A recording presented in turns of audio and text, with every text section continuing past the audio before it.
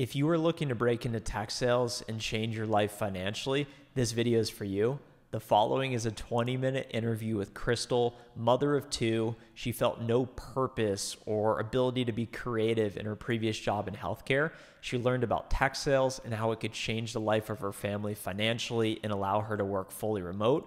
It was not an easy road for her, as you will hear. It took her some time to break in, but I think the following ought to serve as inspiration to those of us who are interested in tech sales, who want to break into tech sales, and who are looking to change our lives. Enjoy. I knew that I was passionate about pivoting into tech. I seen people on YouTube. I seen people on CourseCareers LinkedIn page every other day pivoting into tech. I seen it like with my own eyes. And not just that, these are people that look like me. These are people that are moms just like me. So it's like, if they did it, I know I can do it. So I kept getting interviews after interviews. I kept getting to the third round, but they're saying, hey, you're great. You have a great personality, great outreach, but you don't have sales experience. And I'm like, okay, I know the issue. Out of 1,000 applicants, I got the job. So yeah, it definitely worked out for me. Crystal, I'm so excited to talk about your story breaking into tech sales. In my prep, it looks like you have a lot of fans on LinkedIn, and one of your more popular posts was talking about breaking into tech sales can be tough, and there were 3 strategies you used to make the pivot from healthcare to tech sales: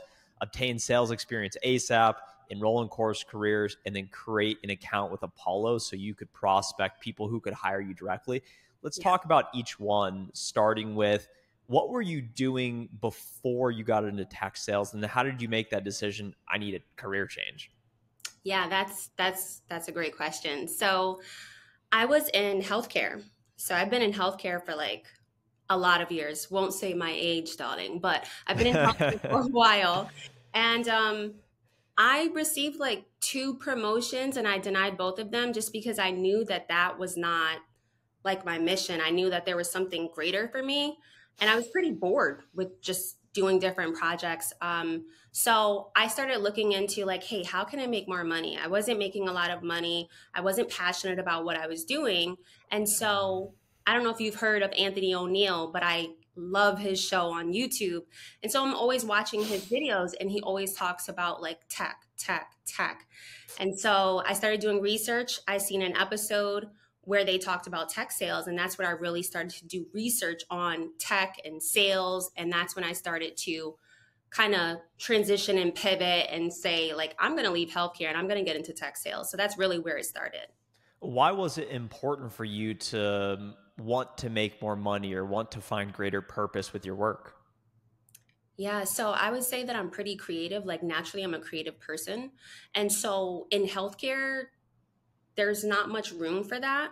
So I was pretty bored. And then also money wise, like I'm a mom of 2. I have 2 boys that are on the spectrum of autism and I need more money. Who wants to go to the grocery store and then, have to transfer from checkings to savings or savings to checkings? Like nobody wants to do that.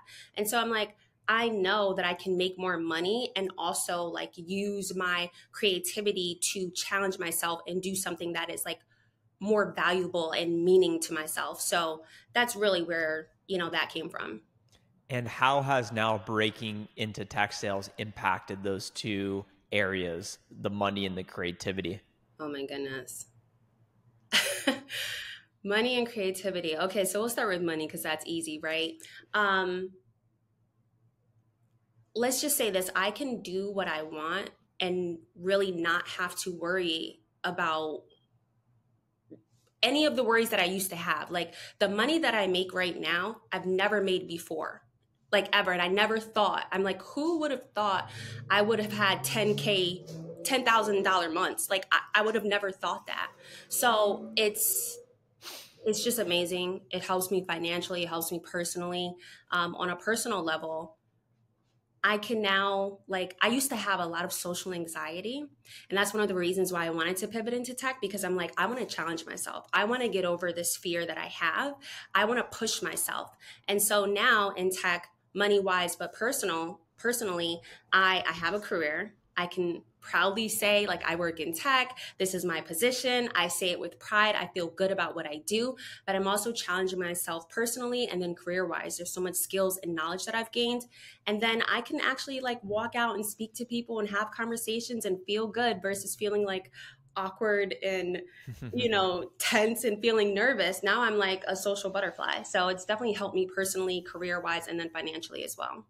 So it must have been a challenge to start to adopt this mindset or gain these newfound skills.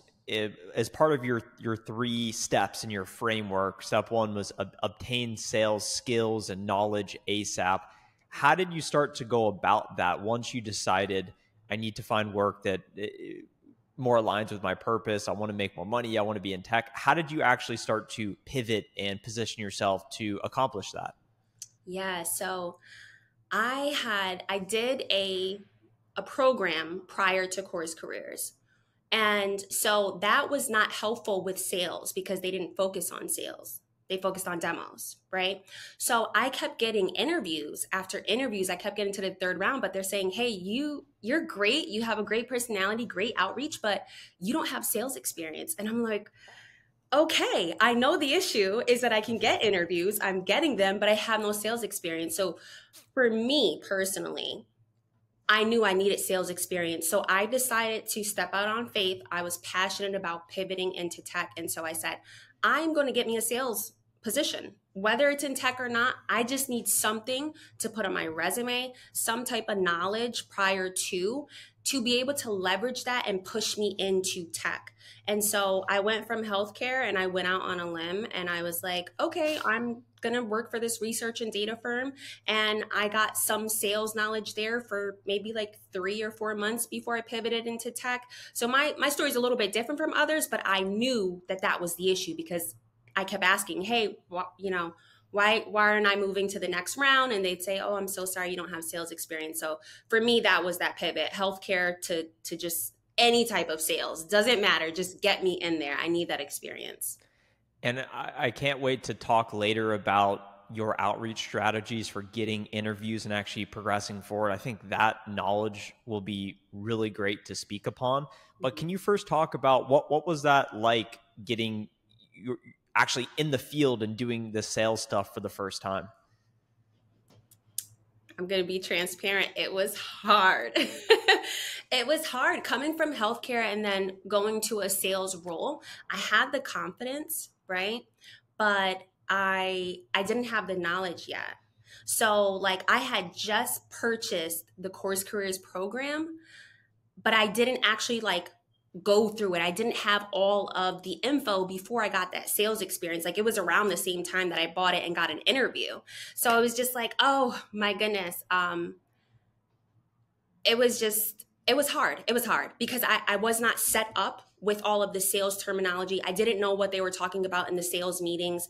I didn't know about like churn rate, uh, top of the funnel, bottom of the funnel. I didn't know any of that. I knew nothing. So it was rough for me, if I'm being completely transparent. It was hard. And what knowledge gaps did Course Careers help fill in? It sounds like the terminology was important, but talk more about that and how investing in your development began to pay off. Yeah. So again, I knew I needed sales experience. So now I'm working with this research and data firm and I have some sales experience. But for me, I still was a little lost in the team meetings. I didn't have the knowledge, I didn't understand prospecting to the full capability. And so I kept seeing on LinkedIn, I kept seeing on YouTube, course career students every other day pivoting into tech. And I'm like, you know what? I am getting on this. Like I am going to get this course. And so when I got it, and when I got hired, I bought it before I got hired, but that was like the interview stage. And so once I started the job, that's when I started doing the courses with Course Careers. And so I learned about churn rate. I learned about top of the funnel. I learned about what a champion is. I learned about prospecting, making cold calls. Those are things that I was doing at that job at the time. And so I'm like, okay, I'm learning all of these things that Course Careers is teaching me. But prior to, I had no knowledge about that. So it really helped me with that position to get me to where I am now, which is in tech. How long did it take you to complete Course Careers?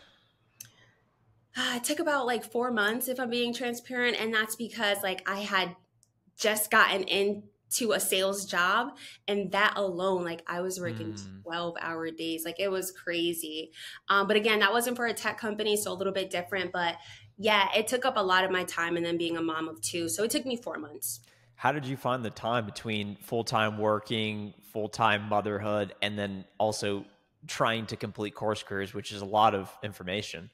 Yeah, I focus mainly like on weekends is what I did, and that's why it took me 4 months versus some people that say they did it in a few weeks. I'm like, with all that info, how you must not be a mom or a parent or anything, but I don't get it. I'm like, what? It took me a while, but I really sat down and I took notes and I rewinded and I went back. Like I was serious about that info. So I just found the time on the weekends. That's really what I did.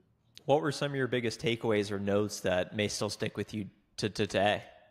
Honestly, I for me it was just some of the knowledge that was given. So for me, I think some people when they talk about course careers is like, oh, when I get in course careers, they're going to get me this job, and it's like, yeah, they have a program set up where people can hire their students in there, but like you really have to take the knowledge that they're giving you and implement that into like your daily life. And so for me, it was the knowledge. The biggest one, which I don't mean to skip above, but you briefly, I mean, if you're not paying attention, you briefly said Apollo. And I'm like, Apollo? What is that? And so that's when I was like, okay. I know how to prospect now and set up sequences. Like in Hmm. Course Careers, you didn't even talk about sequences. At least I don't think you did. But when I did the research after you mentioned Apollo, that's when I was like, okay, yeah, I know how to do all of this prospecting and setting things up. So yeah. Such a powerful insight you just shared of taking responsibility for your actions and your results, not sitting back waiting for someone to do it for you or waiting for it to come to you. I think that's a misconception some current course career students have and future ones will is, okay, I've invested the course, I'm learning. When are you going to give me a job? And it doesn't happen like that for the majority of people. It's learning the information, seeing other people, believing you can do it too, and then actually taking proactive steps, identifying companies, reaching out to people at those companies that can influence your process, getting interviews, and then eventually offers. So let's now talk about your process post completing course careers. You start to learn about sequencing, prospecting, you got the terminology. How did you go about finding companies you wanted to work for? How many did you apply to? Just walk us through post course careers, what you did from there. Yeah. So post course careers, I did things so much more differently. I felt so much more prepared, and it was almost like I was laser focused. Like I wasn't focused on everything anymore. It was just like, okay. So what I did post course careers is I had like a sheet, like a Google Doc or an Excel spreadsheet, and I focused on 10 companies every 2 weeks. That's what I did. Mm. Only my top 10 companies that I knew I wanted to work for. And this means I'm focusing on, are they remote? Because, I'm a mom of two. I haven't been in the office in 6 years, never going back again. Are they remote? How much are they paying? What are their responsibilities? Is it a small company or is it an enterprise company? I knew I didn't want to work for an enterprise company. I want to work with a smaller startup. So I focused on that. And like one of the biggest things I focused on was, what are they selling?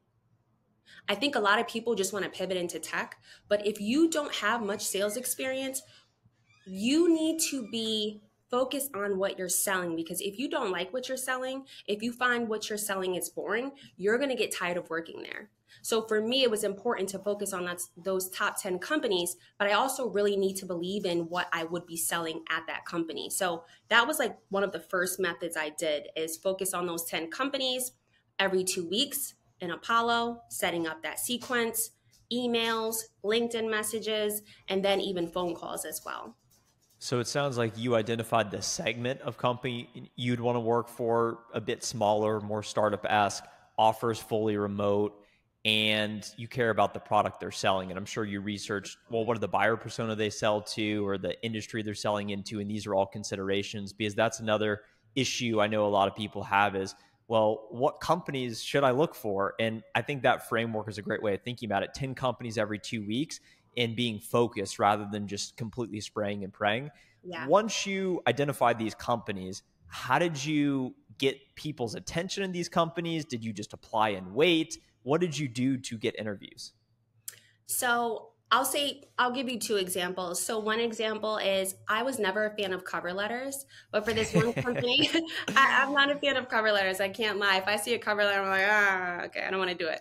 But there was this one company that I wanted to work for, and they required a cover letter. So what I did was I took their logo. Again, I'm very creative. I like to do like digital art. I like to sketch. I like to sew. So I took their logo and I put it on the cover letter, and I was writing as if I already worked for them. And the recruiter sent it over to the sales manager, and I got an interview just based off of that alone. They were like, I love your creativity. Like, I love that. So that was one of the things that I did. I will talk about my current company, what I did to get there, because I I don't post much on LinkedIn, so I'll just share it here. So the first thing that I did was when I seen that this is a company that I wanted to work for, it hit all the marks. Um, my CEO had a webinar that he was doing, and it was open to the public right on LinkedIn. It was posted, and you could join. So I I had applied for the job. I don't know if I applied for the job yet. I applied for the job. I seen that he had a webinar, and so I went and registered for the webinar. Now, when you go to the company page and you go to the job post, you can see all of your connections. And like at the time, there was like 1,000 of your connections that are following this page. That means that 1,000 of those people applied for the job. That's what I'm assuming, right? So the job posting had like over 1,000 applicants at the time. And I was like, I need to figure out how I'm going to stand out. So I registered for the webinar. I joined the webinar. I did some research on the company prior to. I was commenting in the webinar, then after I commented on their company page and their post, and I was like, hey, I loved, what you guys are offering. I love how you guys are different. Like the comment is still on there from like a year ago before I started. And so I did that. And then I emailed the CEO and was like, hey, I loved your webinar. And I just wanted to stand out so he can start seeing my name, Crystal Latrice, Crystal Latrice, Crystal Latrice. And then that's when I sent him an email. And I was like, I think the subject was looking for, I don't know, something sales engineer or something like that. I made the subject line very catchy. And like the next day I had an interview with him. So like you got to stand out. You got to do different things, webinars, posting on the company page, focusing on 10 companies at a time. So those are a few things that I did to kind of stand out. So if I'm hearing you correctly, you didn't just immediately go into what can you do for me? Transactional. Give me an interview. I want the job. You liked and commented on the post. You showed up to the webinar. You engaged. You led with value. Mm-hmm. And then when you made that ask to the CEO looking for interview, job, whatever, he probably recognized your name and liked the approach and said, okay, this makes sense. And it was a lot more seamless. And you set yourself up rather than just going in saying, what can you do for me? That is super powerful. And it sounds like it worked out really well. Yeah, I did. I got the job.